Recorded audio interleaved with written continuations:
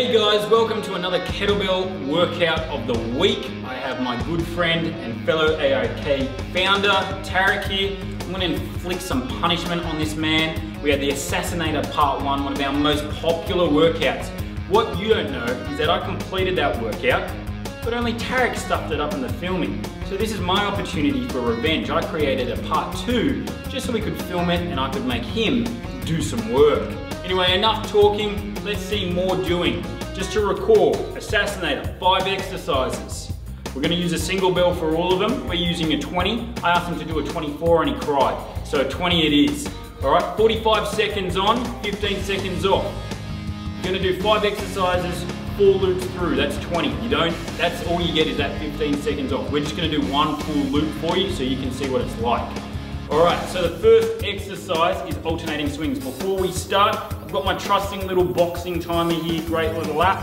We got 5 seconds on the dinghies off, and you can see that countdown, and showtime, boy. That's it. So we've got 45 seconds of alternating swings.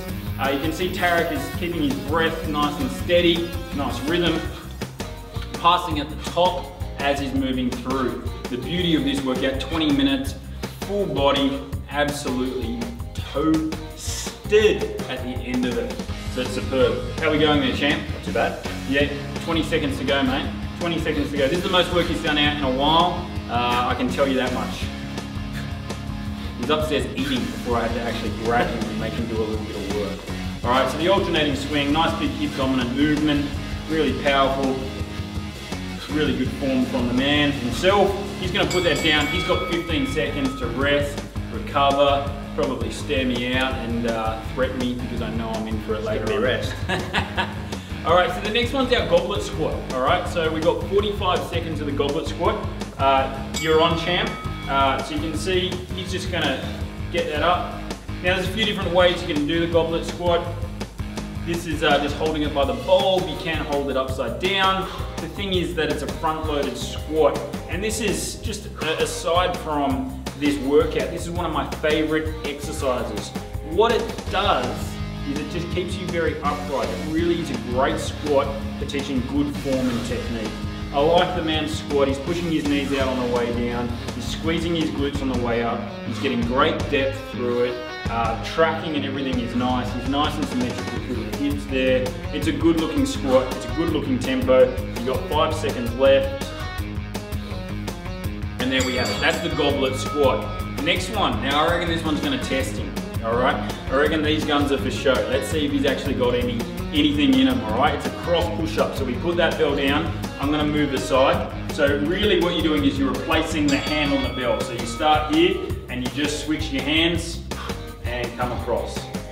Right, he's going out fast, he's going out hard. So you've got this uneven push-up. You've got to stabilize through the other hand.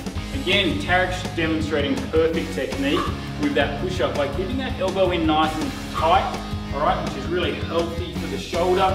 He's got a nice spine, he's not ducktailing or anything like that. So he's really strong in his core and he's working hard. How are you feeling, champion? Yeah, working out. Oh yeah, working out. We're gonna start seeing the famous Tarek beads of sweat any time now.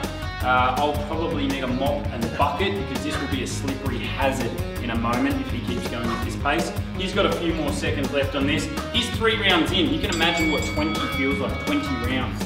All right. There they are. There they are, there they are. All right, next one is our rack reverse lunges. Now you can alternate the sides you rack it in from round to round. And we're gonna alternate the reverse lunge, all right? So give both sides a nice even workout. You got it there in the rack position. He's gonna come down and come up. Just a nice steady tempo on this one. Make sure the elbow's not flaring. Make sure the chest is up. Make sure you're looking straight ahead. Make sure tracking's good. All those little things that you guys as experts know, all right? So what we've done is this is quite a leg heavy movement training program. We've had swings, hip dominant. We've had squats, really knee dominant. Now we've got a hip and knee exercise. So your lower body is gonna know about it. We did do the push-ups in between. We got some ski swings coming up next, which are gonna be a real treat. And he's doing mighty well. He's got 5 seconds left before he moves on to our final movement. There we go, last 15 seconds, mate. You're almost there. Now, we're using a 20 today. As I said, 20 to 24 is really going hard. He's got ski swings next. But look, start off on an 8 if you're a female, 12 if you're a male, and work your way up from there. There's the big air horn for our last round. All right, so we've got our big ski swing, and this is just textbook technique. You can see that he's really popping through the hips. He's not letting it go too far around. He's keeping the hands nice and close. He's getting nice extension through the hips. Whilst there's some rotation and we're moving into different planes on this exercise, and that's why I selected it, he's still powering it very much from his hips. And I reckon at the end we should take a little view of the sweat at the end, sweat count, because he is dripping like a tap at the moment. He's got 10 more seconds. This is a 1 loop. You guys are doing 4 loops. You just keep it rotating as it moves through. Last one. Boom. All right, there we have it. Look at the sweat. Look at the sweat. Look at that. That's 1 round. All right, so you can imagine 3 more rounds. The man is in a puddle. He is submerged. And there we have the Assassinator Part 2. What did we think? Love it. Enjoy it, guys.